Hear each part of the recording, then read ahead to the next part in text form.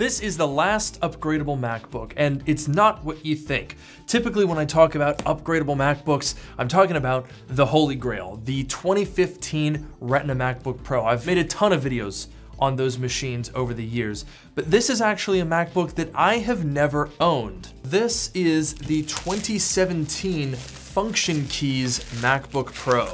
And frankly, it's not on most people's radar because it's just the base model MacBook Pro from the weird generation that was pretty controversial. They weren't very popular new. And of course, it has everybody's favorite keyboard, the butterfly. Oh boy, haven't used one of those in a while. Well, hey, look, I guess it works at the very least. That's good. But these Function Keys MacBook Pros are really, really cheap. I paid $179 for this one, and at least initially, this seems to be in perfectly good working condition. But of course, the main reason that I bought this particular MacBook Pro without the touch bar is that for whatever reason, Apple decided to give this and only this MacBook an upgradable SSD. Nobody really knew why at the time or still, but that's what they did. So this is the last ever upgradable MacBook. But despite the fact that Apple only offered these upgradable SSDs for the 2016 and 17 refreshes,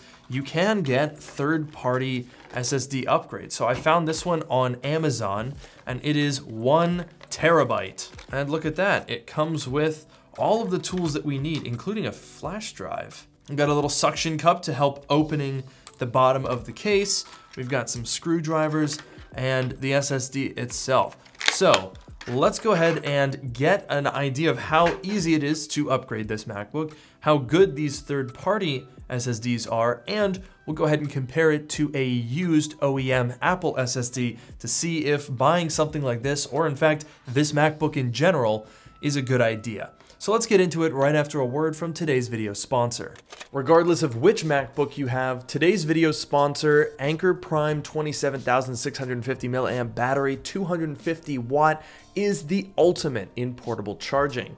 With dual USB-C and a USB-A port, charge 3 devices simultaneously with up to 140 watts over a single USB-C PD port. Running out of juice on the go? Charge a 16-inch MacBook Pro from 0 to 50% in just 28 minutes with no need to worry about finding an outlet. Plus, Anker 100-watt charging base can provide a central hub to charge Anker Prime power bank with 100-watt charging speeds and 3 additional USB ports to charge devices at your desk. The power bank's compact size, along with the charging base, makes this the perfect portable set for traveling. Plus, with Anker Prime USB-C to USB-C cable, you can deliver as much as 240 watts over this premium braided cable that provides insane amounts of durability and performance in extreme conditions. To upgrade your charging experience with the Anker Prime lineup, check out the link in the description below. A big thanks to Anker for sponsoring, and now let's get back to the video.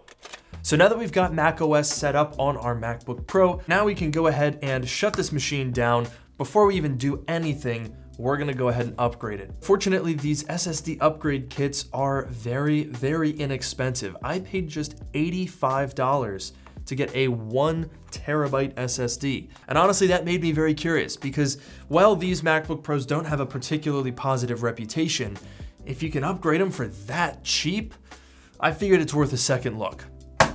Okay, I don't like these bottom cases. You kind of have to slide it out. There you go. And there we have our MacBook Pro with the SSD right over there. Pretty simple process, I guess. We just pull out 2 of these T5 Torx screws and that should be it.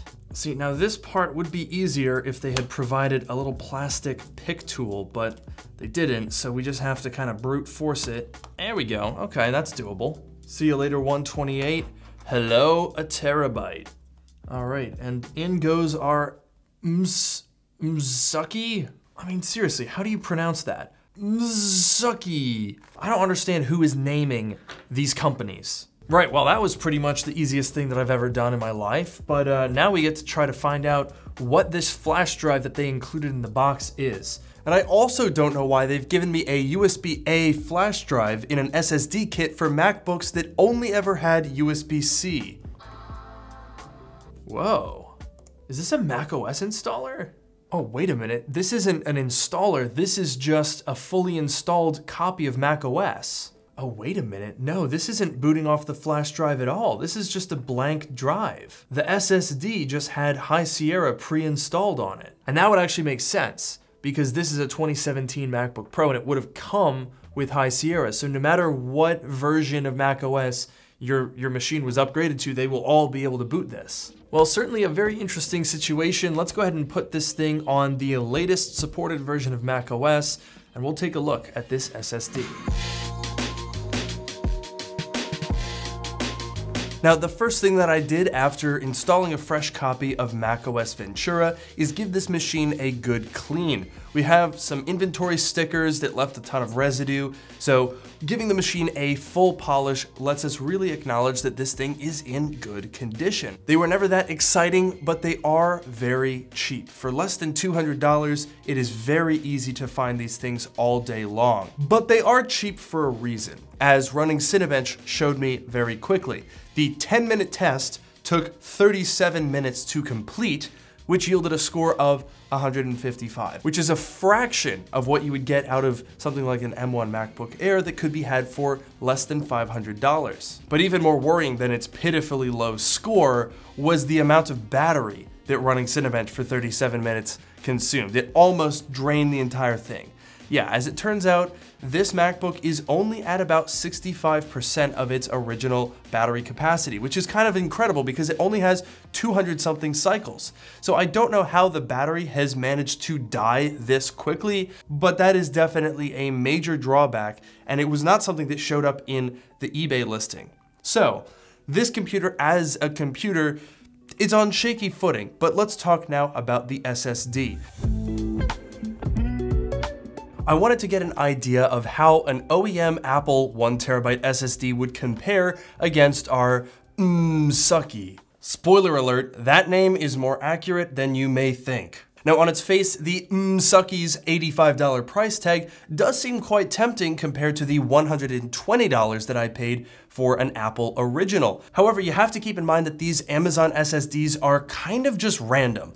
Unlike in an older MacBook where you could buy an NVMe SSD and use an adapter, whenever you're buying an SSD that is made specifically for the Apple standard, you should definitely do your digging to make sure it's going to be high quality. So to get to the bottom of this, I ran a bunch of benchmarks on both the sucky and an Apple original SSD, starting with the boot times for both SSDs.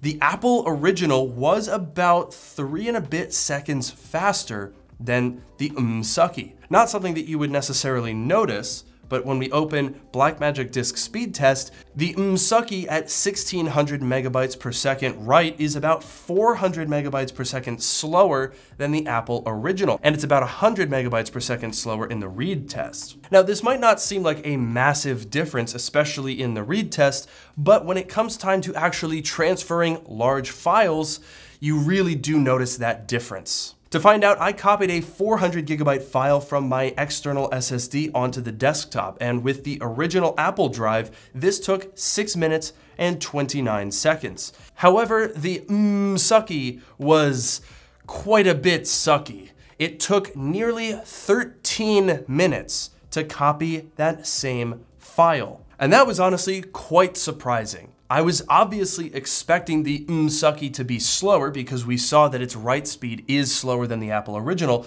but I didn't think it was gonna be that sucky. Well, as it turns out, when I went to switch the sucky drive back out of the MacBook, a piece fell off of it. Yeah, that's right, when taking the drive out of the MacBook, the heat spreader fell off, revealing the fact that it's hot glued on. What are we doing here? No wonder this thing throttles, because the heat spreader isn't a heat spreader. This is just a random little piece of metal that they glued on to make it look like the original Apple SSD. And in fact, we can go ahead and take apart an Apple SSD, and you'll notice that the way that these heat spreaders are held on is with these metal tabs. And you pry them up and you can see that there's a frame that goes around the SSD. That's what the heat spreader attaches to. And there's also a thermal pad on each NAND module to transmit that heat to the heat spreader. This does none of those things. And so when you transfer a large file, those NAND chips are gonna heat up very quickly and absolutely tank the transfer speeds. So yes, it is a 1 terabyte SSD. It was not a complete fake. And yes, it is $35 less expensive than an Apple original, but you do pay the price pretty significantly. This is something that I think needs to be said across the board, because in a recent video, I tested out another type of SSD for the older style NVMe MacBooks, and that was also slower and lower quality. So I would definitely be careful about using these third-party weird drives for Apple devices. And that applies also to the new M4 stuff as well. The new Mac Mini, the Mac Studio, buy from reputable sellers. But speaking of good quality items, let's talk about this MacBook more broadly, because at $190 for the MacBook and $120 for the SSD, we are getting pretty close to Apple Silicon territory. And I know that you're not gonna be able to get an Apple Silicon device with 1 terabyte of storage for this price point. It's just not gonna happen. But all of the other benefits of Apple Silicon make it a tremendous value. And so once again, we're stuck in a bit of a conundrum. In its base price at $190, it is a serviceable MacBook. It has a Retina display, it's thin and light, and it has Thunderbolt ports. There's really a lot to like about this at that price point. But thanks to its incredibly slow processor and the relative expense of upgrading it, it's a catch-22. It's cheap and it's upgradable, but if you actually upgrade it, it's not that cheap. And honestly, the fact that mine has a bum battery makes me feel like I ended up on the short end of this stick. It's an old machine that doesn't run current Mac OS, that has a very weak battery, but hey, it's got a terabyte of storage. And I think this really underscores what's so unusual about this period in computing history. It's a time where buying used is strangely not the best value anymore, because the Apple Silicon generation of Mac is just so good and so well priced that it doesn't even matter really if this machine is good or bad. It just has to be really, really cheap to be worth it. But at the end of the day, there is one thing that this MacBook did right, and that's having the upgradable SSD in the first place. Please, please, Apple, bring this back. I think, honestly, we're in with a shot. The M4 Mac Mini's upgradable SSD means that we could potentially see something like this in a thin and light MacBook as well. I mean, look how tiny this thing is. Let me know in the comments below what you think. Would you buy, or do you already own one of these Function Keys MacBook Pros? And do you think that Apple is actually maybe gonna bring back upgradability? Who's to say? Anyway, thank you guys so much for watching. Like, comment, subscribe. I'll see you in the next one.